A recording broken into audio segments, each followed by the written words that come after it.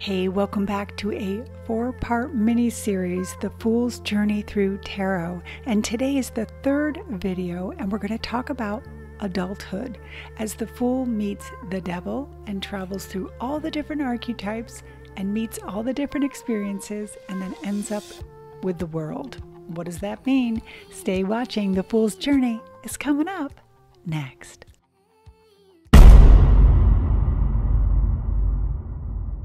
The Fool comes to the foot of an enormous black mountain, where he sees a half-goat, half-god. At his hoofs, naked people linked to the god's throne by chains, engaged in every indulgence imaginable. Sex, drugs, food, gold, drink. The closer the Fool gets, the more he feels his own earthly desires rising in him. Lust, passion, obsession, greed. And he yells, "I refuse to give in to you," he roars at the goat god, resisting with all his might. The creature returns with a curious look. "All I am doing is bringing out what you already have within you," the beast responds. "Such feelings are nothing to fear, nothing to be ashamed of, and nothing to be avoided." The Fool gestures angrily at the chained men and women. "You say that even though they all look completely enslaved." The goat god mimics the Fool's gestures and says, "Take another look, Fool." The Fool does so. He realizes that the chain collars around the women and the men are wide enough and wide open that they can easily just slip off their heads. They can be free if they wish to be, the goat god says. "Though you are right, I am a god and of your strongest desires, but you see here only those who have allowed their desires to control them." At this, the goat god gestures upward towards the peak of the mountain. "Do you see those who have not allowed their impulses and aspirations to take them up to the top of the mountain? They can keep you from following your passion to the highest heights." The Fool realizes the truth in this, that he has been mistaken, that the goat god here.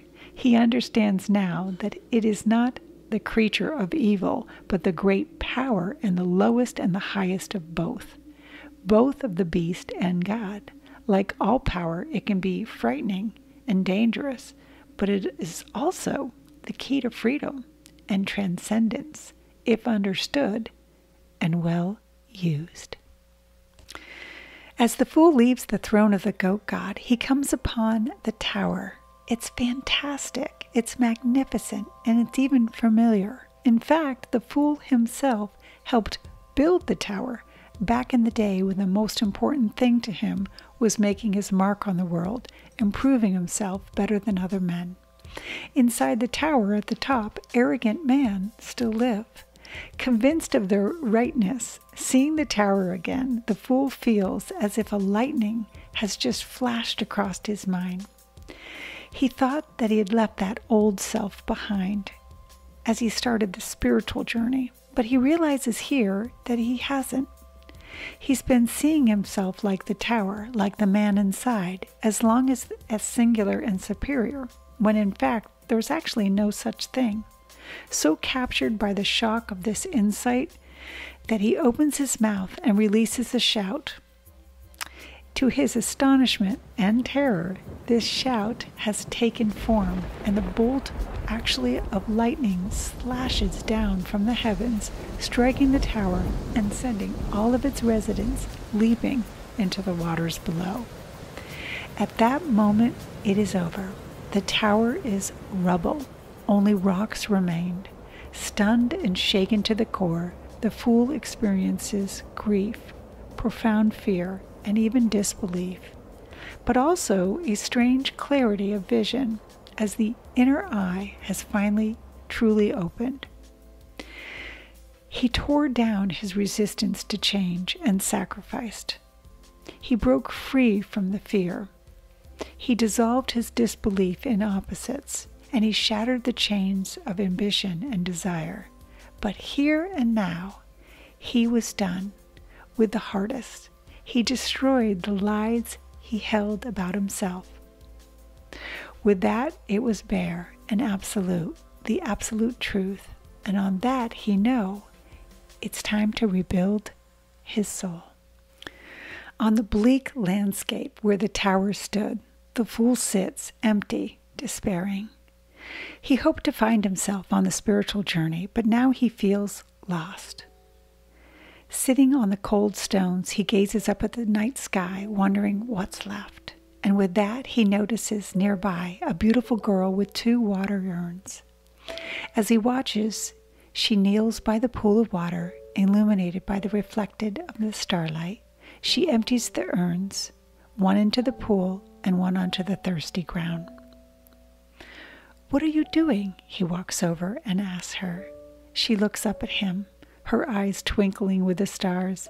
"I'm refilling the pool so that those who are thirsty may drink, and I'm also watering the earth so that come spring the seeds will grow." And she adds, "Come drink." The fool comes to kneel by her and drink the pool of water. The water tastes wonderful, like liquid starlight. "I can see you're sad," the girl continues, "and I know why. But you must remember that you have not lost all. Knowledge and possibilities and hope, you still have those, and like the stars, they can lead you to the future." Even as she says this, she begins to fade. Like dew, she's vanishing. All that remains is the gleam that was the center of her forehead. This rises up until it settles into the night sky as a shining star. "Follow your star," the woman continues. Her voice seems to sing from that light. "And just have hope." The fool takes a breath and rises. In the dark night, in the desolate land, but for the first time, he has a guiding light to show him the way. Distant as it feels, it heals his heart and restores his faith. And he understands that the star represents hope. Following the star, the moon travels through the night, and the full moon arises, illuminating for him a watery path. And he begins to feel a little disoriented, as if he's walking in his sleep. He passes under the moon between 2 pillars, ancient and strange. Suddenly he looks around and he finds himself in a completely different land entirely. When he was in the presence of the high priestess, he saw hints of this dark land through her sheer, her veil, draped behind her throne. And later, when he hung up from the tree, he felt himself between the physical world and this one. As the fool continues to walk, his walking path turns into water, and he finds himself standing hip-deep in the powerful pull of the salty moonlight water. There, by the shore, is a small boat, and he notices it has no rudder and no oars. The fool realizes at this point that he has 2 choices. He can lose himself in this desolate, primal land of madness and illusion, stay howling with the wolves, or maybe even be hunted down, or he can get into that boat and trust himself to the river.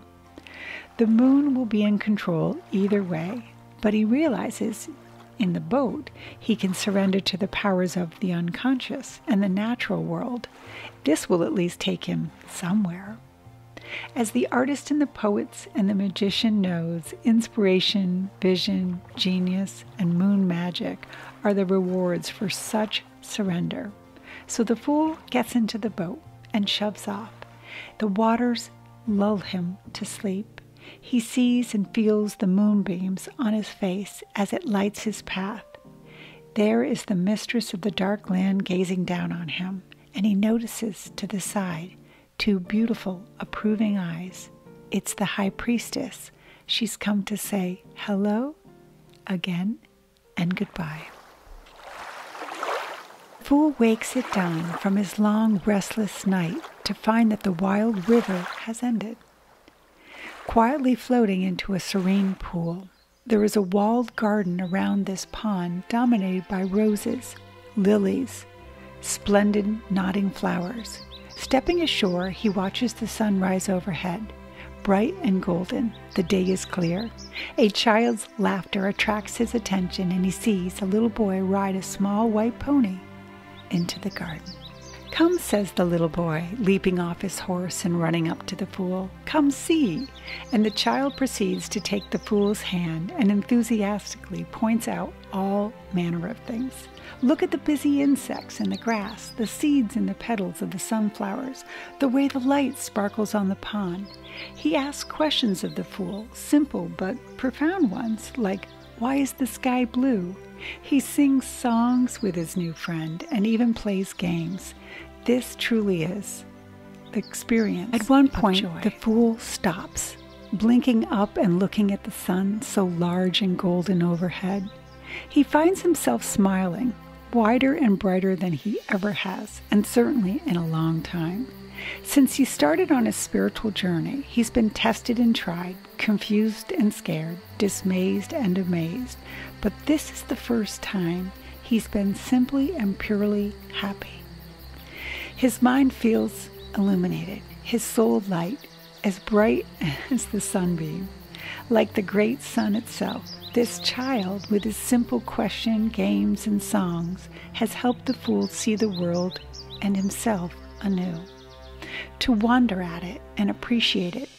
"Who are you?" the Fool asks the child at last. The child smiles, and this seems to shine and grow brighter and brighter until it turns into just pure sunlight. "I'm you," the boy's voice says throughout the garden, "a new you."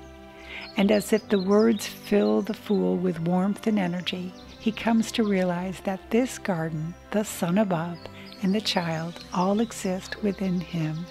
He has just met his new inner light. As the Fool leaves the garden of the sun, he feels near the end of his journey. He's ready to take that final step, but something's keeping him from doing this. It's holding him back, so he gazes up, hoping to find guidance from the sun again.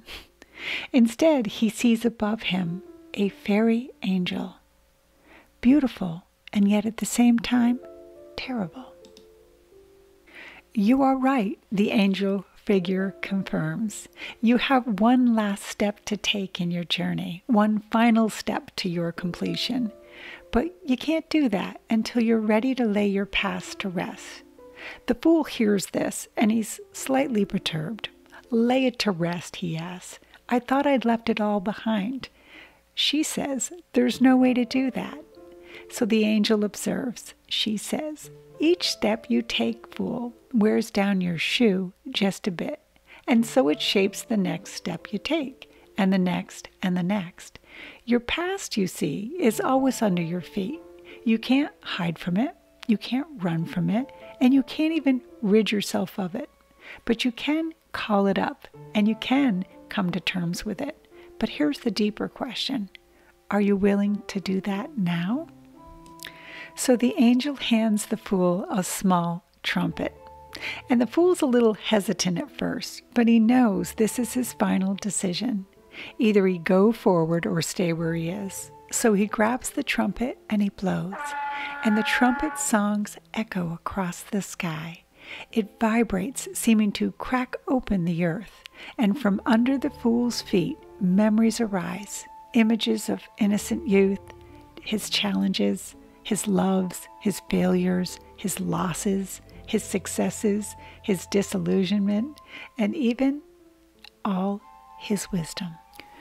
For the first time, he does not try to leave them, ignore them, forget them, but he accepts them. They are, he sees, nothing to fear. They happened, and they're gone now. He alone carries them into the present. With that understanding, the memories vanish. Though they remain in his mind, they no longer have the power over him. He is now free of them. He's reborn and holy and even present.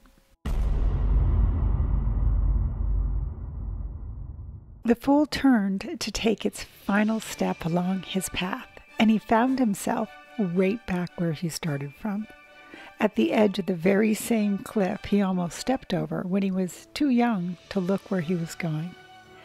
But now he sees the same position, so differently. It's all about self, mind, and the body, past and future, the individual and the world, all in one. As above, so below, and all opposites are each other, including the fool and the mystic, who are both doorways to the secrets of the universe. With a knowing smile, the fool takes his final step right off the cliff, and instead of falling, he soars higher and higher until the whole of the world is his to see. And there he dances, surrounded by the stars and the one with the universe, ending in a sense where he began, beginning again at the end. The world turns, and the fool's journey now is complete. But remember, it would be a fool to think it ends there, for the journey starts all over again, but at a higher level of consciousness. Thank you so much for watching. See you next video. This video is part of a 4-part mini-series, so check out my cards where you will find the rest of this series. Bye now.